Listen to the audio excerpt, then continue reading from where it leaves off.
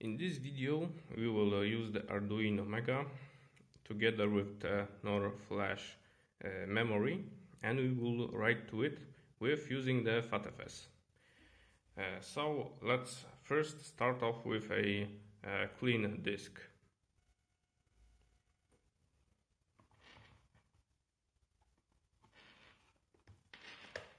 So let's put this aside and let's take our Arduino Due.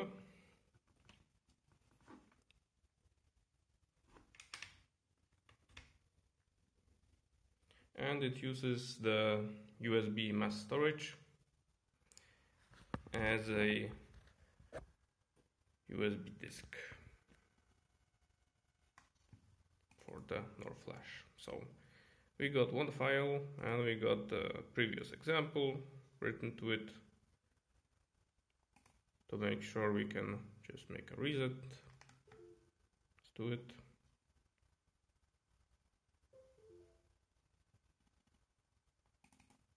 Yes, so it's only written to this file, this string. So, okay, fine. So now let's close it up. And right now, we will be changing the memories from one board to another. Okay, so we take this piece and this one. So we will write to this memory in our Arduino Mega. So let's put on the power to it. Okay, we wait 3 seconds.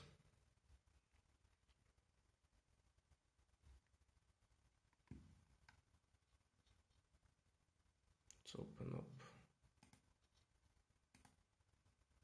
Okay, something printing, it started. It takes a little bit longer for the Arduino Mega to start up because it has a bootloader. So, okay, now we got it written, so let's plug out the USB and let's put the memory into this Arduino.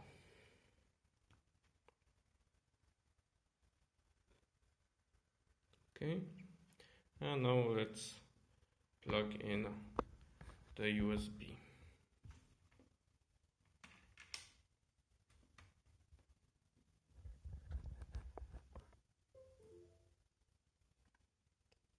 And we got another file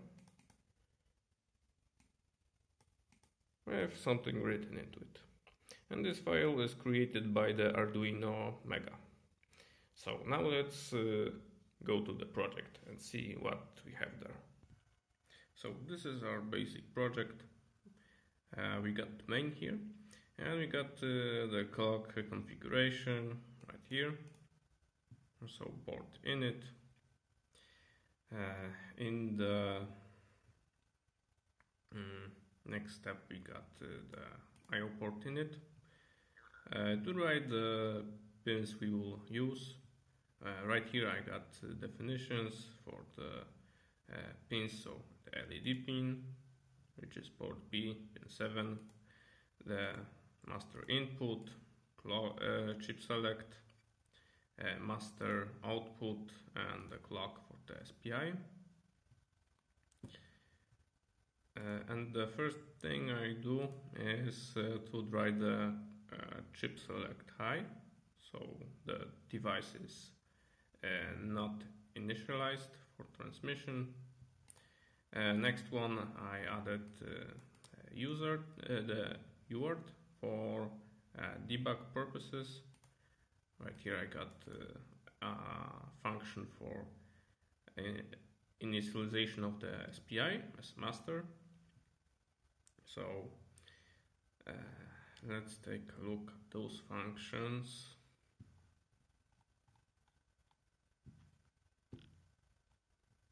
Okay, so first on, I made a port for the NOR flash communication, and I made some definitions like the SPI is 0. So this is the instance of the SPI in the functions below. The pin definitions for the IO port. So here I declare the UART for communication. Just standard stuff. And also a few functions for transmitting and flashing data. The UART.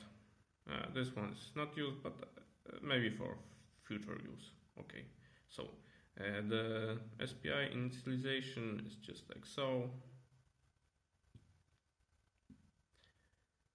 And here we have the functions for transmitting 8-bit data. So we put the data into the register and we make the clock work and send the data. And after that we have to read data from the buffer. So there's nothing left. And now the receive function. So we put a dummy write to the buffer, something like 0xFF, which is the 255 value in decimal. We activate the clock and we read from the buffer to a variable, and we can return this variable as we go out of the function. So, and next one are the functions which are a port from the Arduino Due or the SAM4S. And also I added an SPI select and deselect function. So this basically drives the chip select pin low for select and high for deselect. And here we have the standard functions for communicating with the NOR flash with SPI. So chip erase, and here we have a example of FatFs write to the memory. So we write a mega.txt file and we write to there a buffer, and this buffer consists of a sprint of this value. So we always write 17 to it and put there space and also a new line. And as in the previous example in the Arduino Due, we wait 3 seconds to make sure that the power up is complete, there's no power interruption, the system starts okay. So after that, making sure, we can just make a FatFs write, so nothing goes wrong. We don't do any damage to the FatFs descriptor while doing a write and power down. So we want to avoid a power down while we do a write to the memory. And after that there's some LED blinking, and also for debug purposes we read the device description from the register and transmit it through the debug UART port. Okay, so let's go to the terminal. It's connected. We see some stuff going on here, and it doesn't really make too much sense with this speed, because on power up by default the speed is selected this value. So as we do it, we keep reading the device description. So that's correct for this device.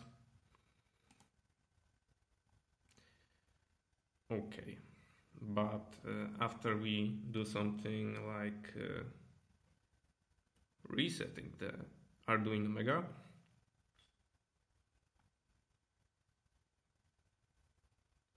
we keep getting something like this, and that's totally fine because the speed changes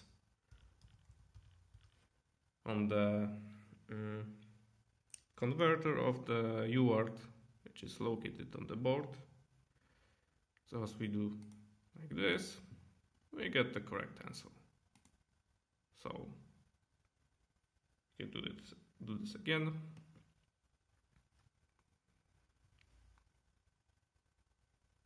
And we get the correct device description. Okay, let's click disconnect main, and now let's check out the FatFs write function. So what happens here? Okay, so we open up the file, and first of all we read the value from the fmount function. If the device mounts the FatFs correctly, it returns 0. So first thing we got here is 0. Then it's a space charter, so it's in hex 20 value. And then we do a fopen. So after fopen, we print up the result. If it succeeded, it will also be 0. So we send another 0 and another 20 in hex. And after that, we do go to the end of the file, and then we write the buffer to the file, and then close it. So, as we go back, let's click hexadecimal values, and now let's click reset board.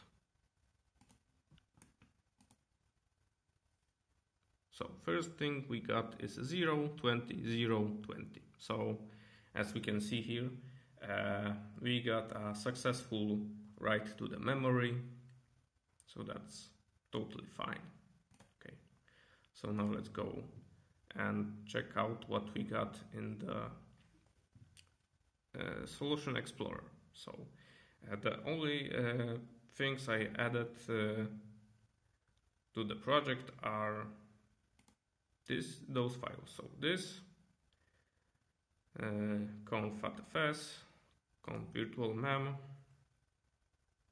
diskio.c, diskio.h, fat time, ffc, ffh, ffconf.h, integer h, and those virtual memory files, so the .c and .h. So also in ASFH, at the top of the file, I added the includes for the files right here. And don't forget in the main to put the string.h and stdio.h for the memcopy, sprint, and so on. Okay, so